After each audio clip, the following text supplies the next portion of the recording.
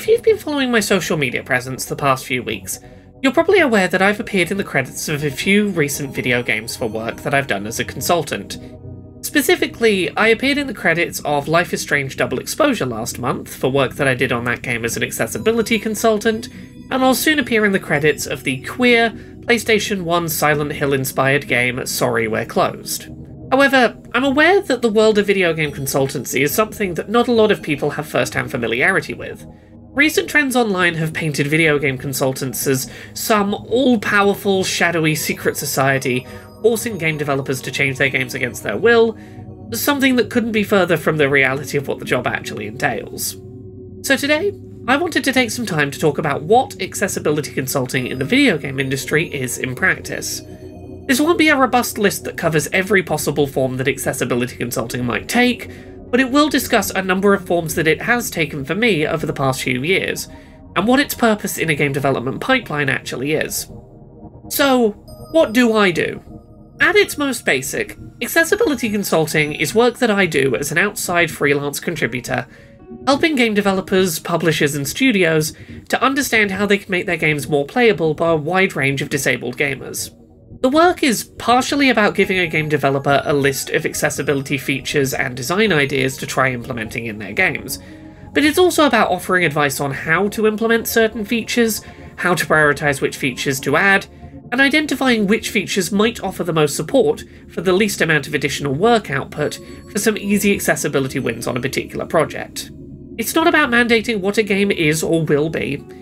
Developers come to me and other accessibility consultants because they have a game design idea in mind, and they already know that they want that game to be more accessible. I'm not forcing accessibility onto these developers, simply helping them work out what is achievable, how much more work ambitious additions might be, and getting those developers excited to tackle some of those challenges.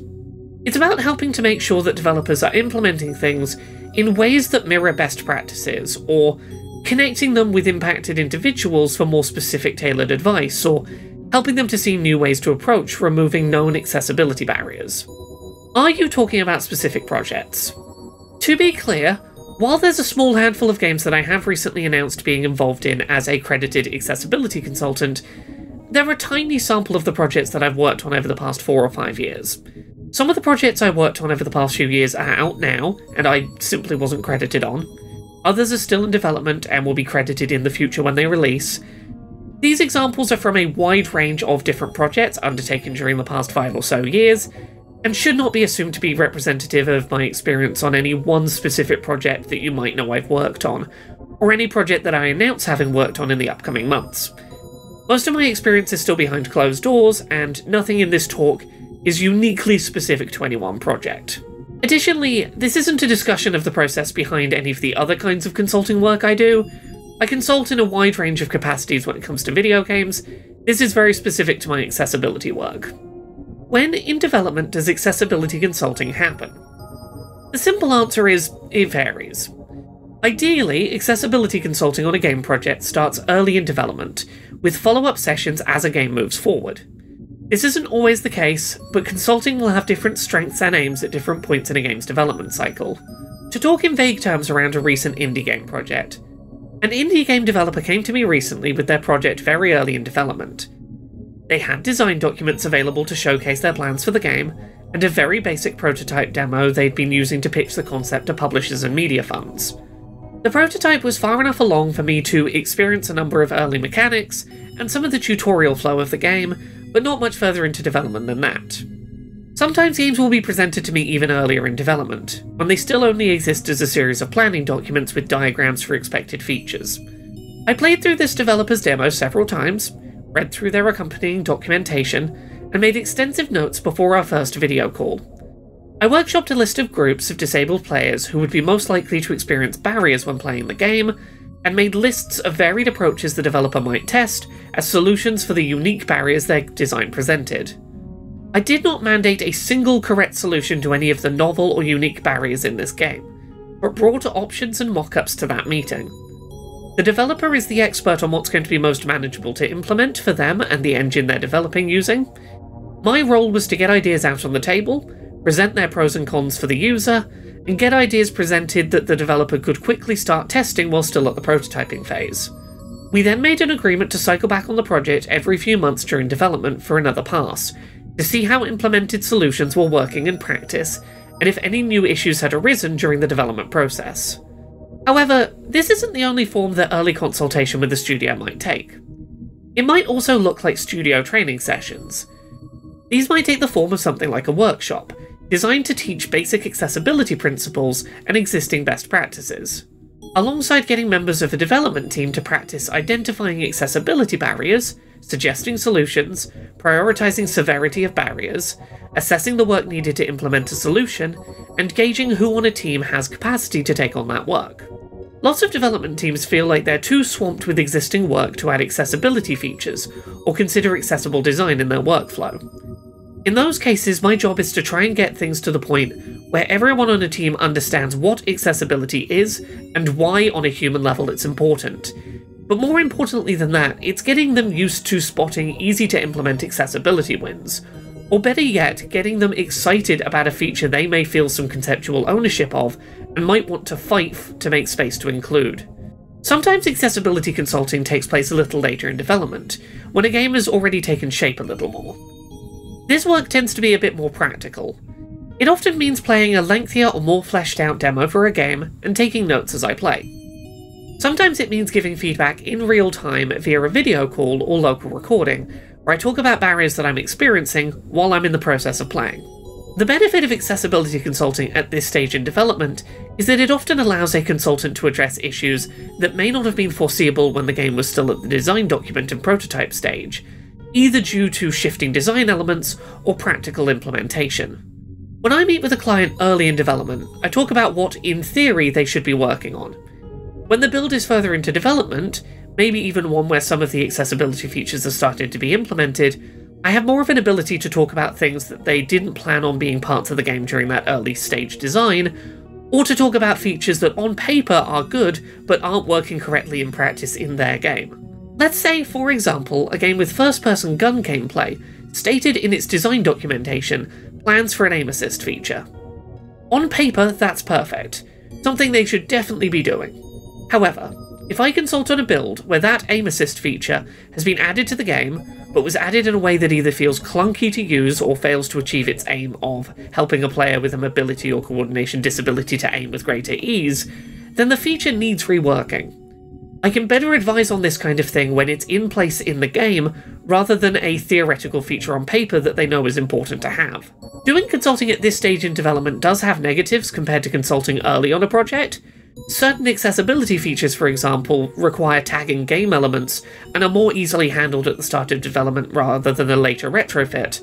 But when you pair accessibility consulting at this point in development with early consultation, that can provide a best of both worlds situation.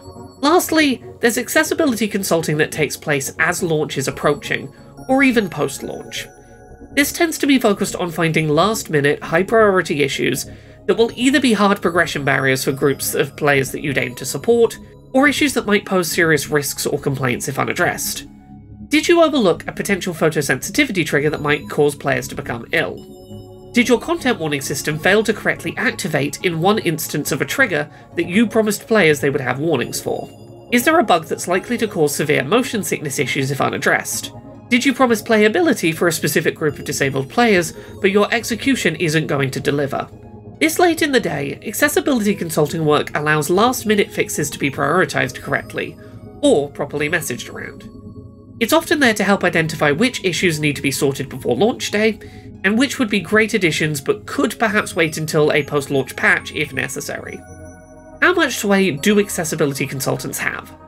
Generally, accessibility consultants have less sway than you might imagine. There are obvious exceptions, projects where you're treated as a specialist and your word is treated as gospel, but generally speaking that isn't the case. Not everything that we advise for a game will be implemented. It's not something I can give firm examples of due to non-disclosure agreements, but I can broadly say that there are times where an accessibility consultant will push for a feature, and it simply won't get implemented due to budget or time constraints. Sometimes a feature will even get the green light, and then get cut down the line regardless. If a game isn't accessible for you, chances are it's not the fault of accessibility consultants. If we had our way, every new video game would be playable by every variety of disabled gamer possible. Our input, however, typically ends at giving advice. Just because we dream of a fully accessible world doesn't mean we can translate that into tangible results on every project.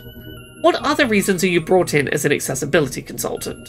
Accessibility consultants are sometimes brought onto projects for less ideal reasons.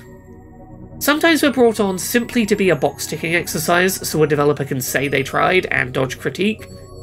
Sometimes we're brought on explicitly to help a studio decide what accessibility plans they are allowed to cut for being less important. This is unfortunately common, being brought in basically to be the disabled person, giving a dev team permission to leave certain disabled players' needs by the wayside. It's never fun having to tell a developer that a feature that you would find really beneficial, but is solving soft access barriers rather than hard access barriers, is a lower priority to keep on a project. Being brought on to act as the one giving permission to cut features that would act as wonderful support for me is never a fun day in the office. Is this work done solo or as part of a team? Sometimes this work is done solo. I'm reached out to by a developer or studio for either my personal input on the disabilities that I have, or for a broad education on the basics. Sometimes this looks like a panel discussion. Multiple accessibility specialists with different needs brought in to share differing perspectives as part of a discussion with the development team. Sometimes it's working through a company that finds projects, such as the work I do via EasySurf, where the company finds projects and pairs them with accessibility specialists who fit the demographics needed. This work is often done solo, but sent to the client as part of a package of experiences and accompanying assessments and reports. And sometimes it's visiting a studio in person alongside other disabled critics, and those joining remotely via streaming gameplay tools, to discuss feedback over a couple of days of observed gameplay and intermittent developer discussions. While this is far from all-encompassing, my hope is that this overview might give you a slightly clearer picture of what it means when you hear that someone has worked as an accessibility consultant on a game project. It's generally an external specialist, or team of specialists, brought in by a developer who has already decided they want their game to be playable by a wider range of disabled gamers, and wants advice to either help them pick a good starting direction, course correct execution mid-development, or avoid major issues at the final hurdle of a project approaching launch. We're a group of people who love video games as an art form, and whose only wish for the game industry is that we ourselves can enjoy playing more games and make them playable for a wider number of others. We love games. It's only natural we would want as many people as possible to be able to play them too. We're here making sure as many people can love this hobby as possible. At the end of the day, we're just here to try and make games as fun as possible for ourselves and others. Thank you so much to this month's Patreon backers who help make this show possible. You can support the show and everything I do at patreon.com/LauraKBuzz.